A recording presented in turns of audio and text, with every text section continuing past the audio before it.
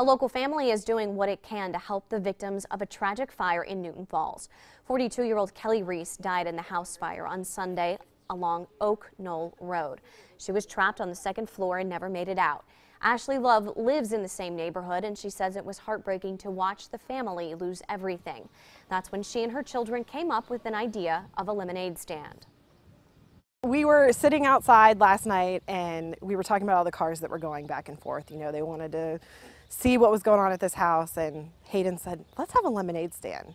And then the other kids said, yeah, let's donate all the profits that we make to the family. And we just took off from there. Love says her kids have always had big hearts, and she is proud of them. Meantime, the cause of the fire remains under investigation. In light of the tragedy, the Newton Falls Joint Fire District partnered with the American Red Cross to provide free smoke detectors to people who don't have them. They're for people living in Newton Falls Village and in the township.